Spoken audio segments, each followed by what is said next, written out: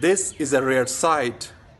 The rising flood waters from the Yamuna River reached at the compound walls of the iconic Taj Mahal for the first time in 45 years. The water submerged one of its gardens, causing concern over potential damage to this 17th century historical site. The surrounding areas of the monument are flooded. अब जो आज की स्थिति को देखते हुए Compared to पीछे today, वाला the जो कल water है level was उसमें high पानी की yesterday and ज्यादा the day थी, पानी before. ज्यादा बढ़ा हुआ था, परसों भी ज्यादा था. हमारे In the पीछे ही areas ताजमहल behind को the उधर Taj जाते हुए Mahal, the water has Kamlanagar seeped into Balkeshwar पड़ता है, houses and the वहाँ पे ceilings तो have लोगों के cracked. घरों में भी पानी आ गया है और जो घरों की छत हैं वो भी चटकने लगी हैं. Over the last few days, the overflowing Yamuna has reached its highest level on record. This was due to unusually heavy rainfall in northern India that killed more than 100 people and swept away houses and bridges.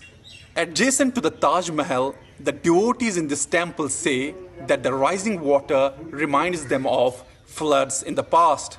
उससे पहले सन 1978 में Back in 1978, the flood completely submerged this temple. The water level went above the boundary walls to the middle of the Taj Mahal. Taj Mahal के कंगूरे बने हुए white colour के, वहां तक पानी था. Local residents fear the river would eventually invade all their homes. People are struggling to walk around on the clogged streets.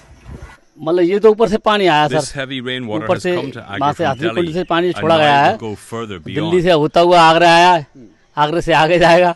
As the Taj Mahal looms over the muddy waters, there are new concerns over the risks posed by extreme weather to this World Heritage Site.